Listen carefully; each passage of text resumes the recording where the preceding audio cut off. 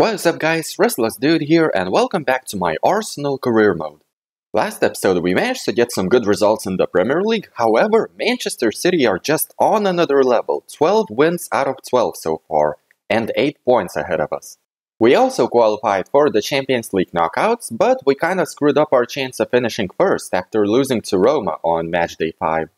In this episode, hopefully we'll catch up to Manchester City in the Premier League, especially when we take them on in this episode. So before we get started, help this channel grow by clicking a like on the video and subscribing. That'd be greatly appreciated. So there was a comment saying that we should also sign Camavinga from Real Madrid as backup for our midfield, but I'm pretty happy with Zinchenko and Sambi Lokonga as our backups, so maybe not right now. So we start off the episode with a game against Manchester United, and considering how far Manchester City ahead, every game from this point on is pretty much a must-win for us. Come on. Oh, come on, Tierney. Uh-oh. Whoa, what are we doing? Well, that's a sloppy way to concede a goal. Come on. Why did my player stop running there? Well, Bruno Fernandes gives Manchester United the lead. Ndidi out to Saka. Martinelli out to Odegaard now.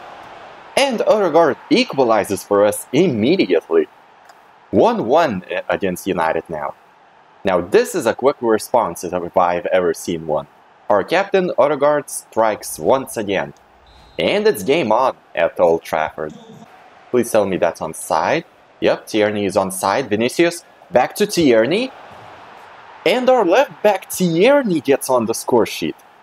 Great play between him and Vinicius Jr. It's not the first time these two are combining on that left wing. 2-1 against United at Old Trafford. And what a way to take the lead. Wow, they could have saved that maybe. Both De Gea and the defender right there. Yeah, it's a miracle that went in. Uh-oh, United on the attack. What is Ronaldo gonna do here? Oh man, I made a mistake maybe. Or did I? Nope, Saliba just about recovers. Nope, screwed, scratch that. We didn't recover. Again, a sloppy goal from our point of view. That was so avoidable. Maybe I should have been more aggressive when it comes to Ronaldo. Well, 2-2 now. Zinchenko again. It's so bad from us, but Saliba intercepts that. Saka. It's Martinelli. Oh, come on, straight at De Gea? Seriously? Tierney. Odegaard. Out to Vinicius Jr. Vinicius is through. Let's go all the way. And Vinicius gives us the lead with the last kick of this first half. 3-2 after the first half itself. And there may be more goals to come in the second half. This has the potential to become a classic. Ndidi. Out to Martinelli. Oh, not enough power from Martinelli. Now it's Zinchenko. Saka. Odegaard. And Odegaard scores again, making it 4-2 at Old Trafford. Let's just get the job done. Let's keep this advantage and finish off Manchester United once and for all. Nice interception, Tierney. Vinicius Jr. Okay, we should have the ball, and we do. Saka, out to Tomiyasu. It's now Odegaard. Odegaard out to Martinelli, and it's 5-2. Now the game is done, I feel. Great play from us there. And I can't believe that cutback actually reached Martinelli, because usually the AI just intercepts those. But not this time. And Martinelli gets on the score sheet at last. Yeah, that was way too simple. Of course, when you have Maguire at the back, you're gonna concede goals like that. Anyway, we'll just make some substitutions and quick sim the rest of the game. United do get a goal back, but it's not enough. 5-3 win for us in the end. Now we're up against Nottingham Forest. I'm just gonna quick sim this game with my first team. Hopefully we can get a result. Are you freaking kidding me? A 2-1 loss with our first team? Nottingham Forest were like 17th in the league. FIFA, you need to sort this out ASAP. I swear, if we end up dropping points to Watford as well, this game is broken. There's no other way to put it. Finally we get a result we should be getting. But luckily, even Manchester City dropped a few points. They got a draw and a loss in their last few games. So that means we are now 6 points behind them. Now we have the final Champions League group stage game against Dynamo Kiev. There is still a chance that we could finish top, but I don't see it happening, so I'm just gonna quick sim this game with my second team. And again, we failed to beat Dynamo Kiev. Come on, FIFA. Well, it didn't matter in the end anyway, because Roma got a win in their game, so win, lose or draw, we would have finished second regardless. Anyway, we have bigger games to worry about, in particular this game against Manchester City. We win this, and we'll be within just 3 points of Manchester City at the top. Tierney. Out to Odegaard. Okay, what is the space Manchester City are leaving? Okay, it falls for Saka, and it actually works. I thought the attack was gone when I saw Odegaard's shot get blocked, but luckily Saka keeps the ball under control and volleys it past Ederson. Yeah, let's see. Yeah, that is such a lucky rebound for us. And Ederson, yeah, he was going the opposite way. No wonder Saka scored that. Uh-oh, Holland. Foden again.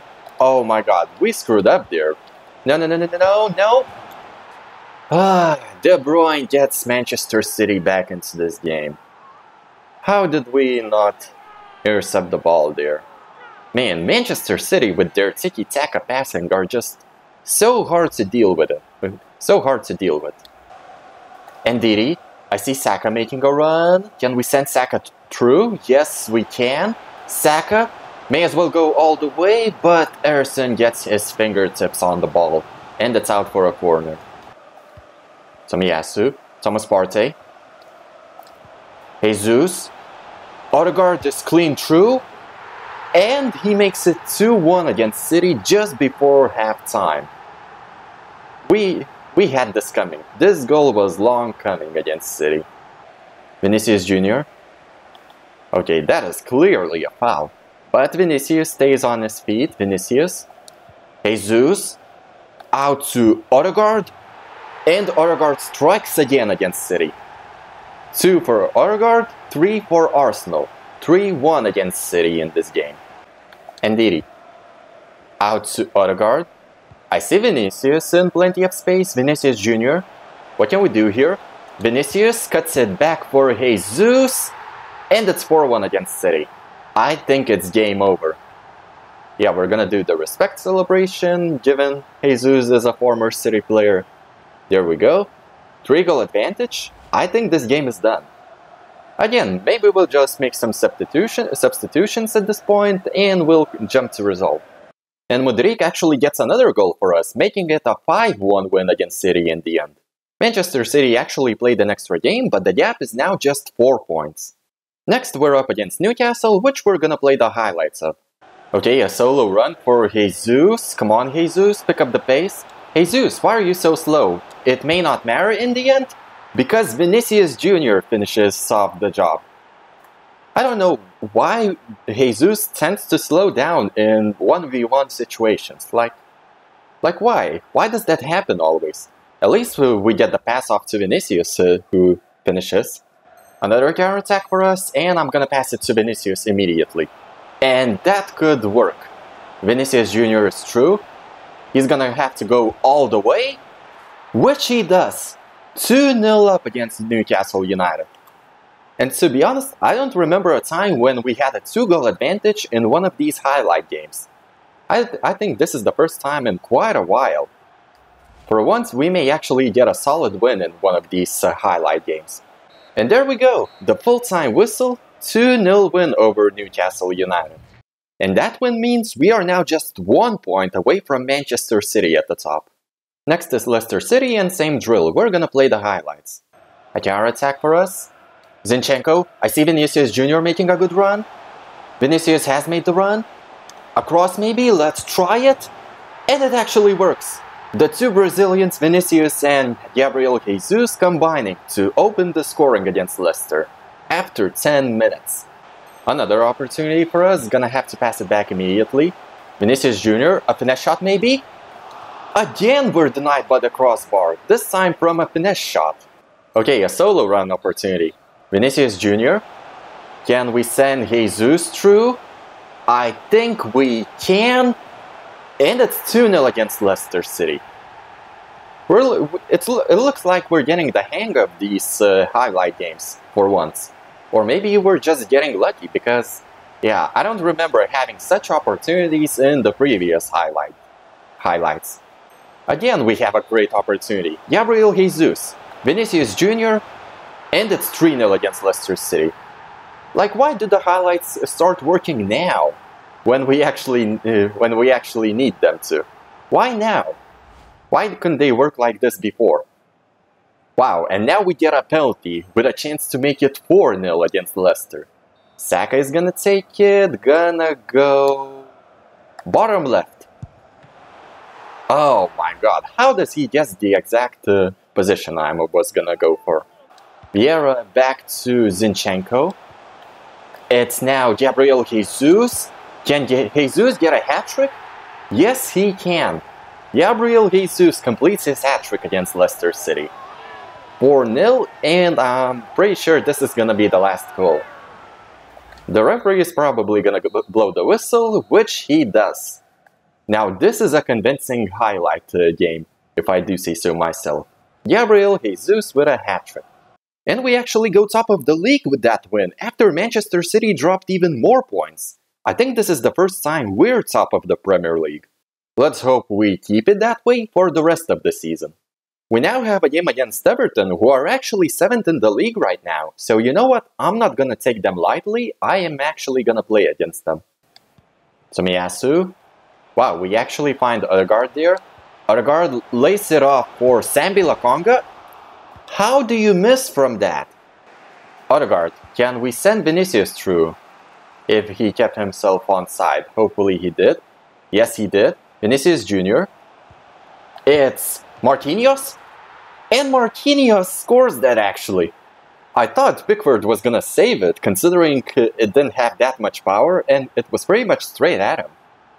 And I don't think this is the first time Pickford made a mistake like that. I think we scored a similar goal with Mudryk last season. Yeah, Pickford does get a hand to it, but it goes into the goal anyway. Yeah, I'm pretty sure it was against Pickford that we scored a similar goal last season. Well, 1-0 against Everton. No. This is not happening. Come on, we gotta stop him. Ramsdale acts as the last line of defense to deny Moise Kean there.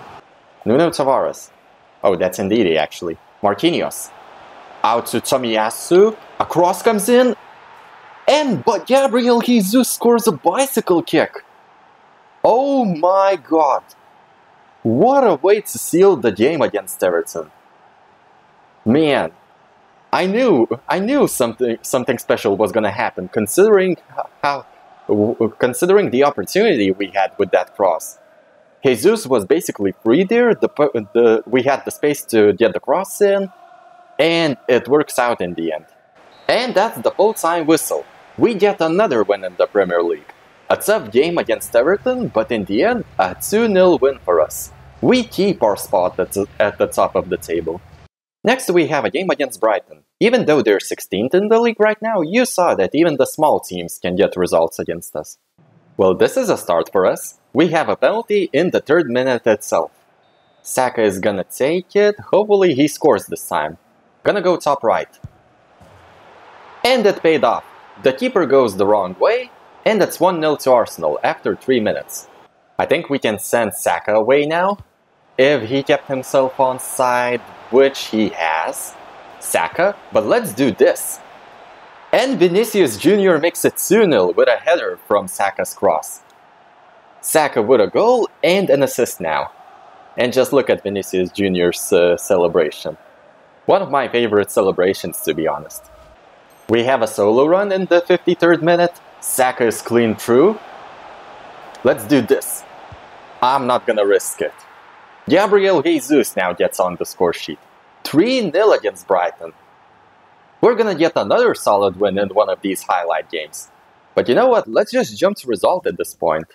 We don't need to score any more goals. Well, we do in fact. 5-0 it ends against Brighton. Partey and Odegaard get on the score sheet as well.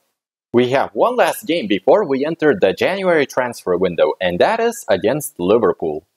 No way we're playing the highlights of this game. I want us to finish the year being top of the Premier League. Vinicius Jr. Can Vinicius haunt Liverpool once again? Well, not if Alisson has anything to say about it. Corner comes in. Ndidi. Saka.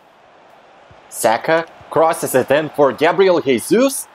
And that's his second bicycle kick in this episode alone. And for a second I thought he was gonna be offside, but nope.